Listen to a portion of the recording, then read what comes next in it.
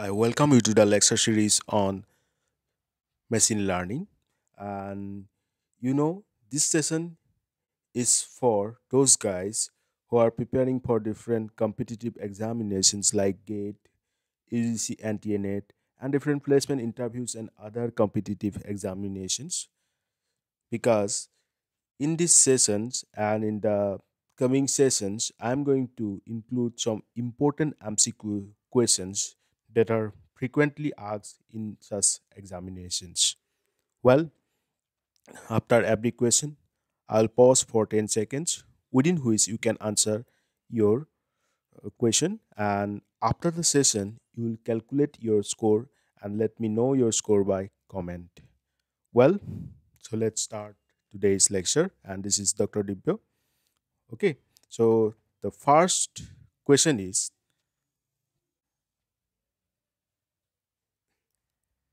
point out the correct statement. Option A: the choice of an appropriate metric will influence the shape of the clusters. Option B: hierarchical clustering is also called HCA. Option C: in general, the merges and splits are determined in a greedy manner. Option D: all of the mentioned. So, I hope I have explained enough about clustering so you'll be able to answer this question. So, your time started now.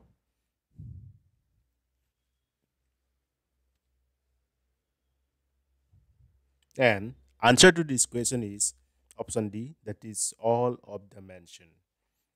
Okay, so the choice of an appropriate matrix will influence the shape of the clusters, and hierarchical clustering is also known as HCA, and in general, the merges and splits are determined in a greedy manner. Some elements may be close to one another according to one distance and further away according to another. Okay, so that's why. Now, one question is for you, that what is the full form of HCA? Okay, comment your answer. Then, second question is it possible that assignment of observation to clusters does not change between successive iterations in Kmeans? Either option A, yes, option B, no, option C, can't say, and option D, none of the above. So, your time started now. So question is asking about assignment of observation to clusters. Okay, whether it will be changed between successive iteration in Kmeans or not. So the answer will be option A, because that is yes, means assignment of observation to clusters does not change between the successive iterations in K-means. Means what? When the K-means algorithm has reached the local or global minima, it will not alter the assignment of data points to clusters for two successive iterations. So it is, data points are not going to move. Okay, so they are not changing. So that's why the option is A. The next question is, which of the following can act as possible termination conditions in K-means? For a fixed number of iterations, that is one. Second, assignments of observation to clusters does not change between either between iterations, except for cases with bad local minimum. And then three, centroids do not change between successive iterations. And four, terminate when RSS falls below a threshold. So you need to select correct option. Option A is 1, 3, and 4. Option B is 1, 2, and 3. Option C is 1, 2, and 4. And option D is all of the mentioned. Well, please means analyze the question. Okay, because this may be a little bit difficult. So your time started now. Well, answer to this question is D, that is all of the above.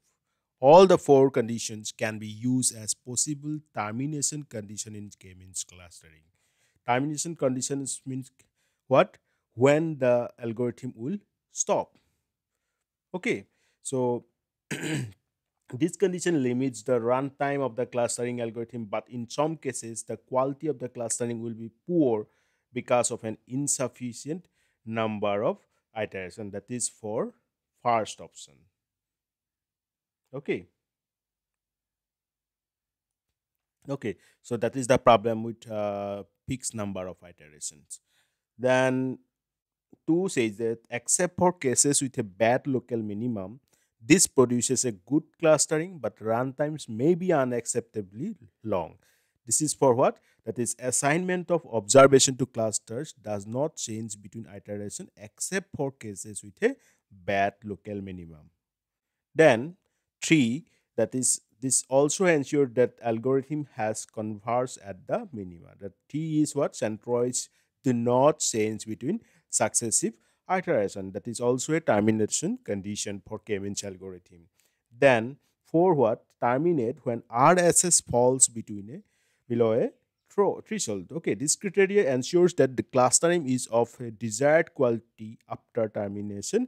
Practically, it's good practice to combine it with a bound on the number of iterations to guarantee the termination. So all these four conditions may be used for termination conditions of K-means algorithm. Although each of them has some drawback also, but we can use them. Okay, that's what the question is asking, that which of them can be used for termination conditions of K-means algorithm. Well, so the next question is, which of the following is finally produced by hierarchical clustering? Option A, final estimate of cluster centroids. Option B, tree showing how close things are to each other. Option C, assignment of each point to cluster. Option D, all of the mentioned. Well, your time started now.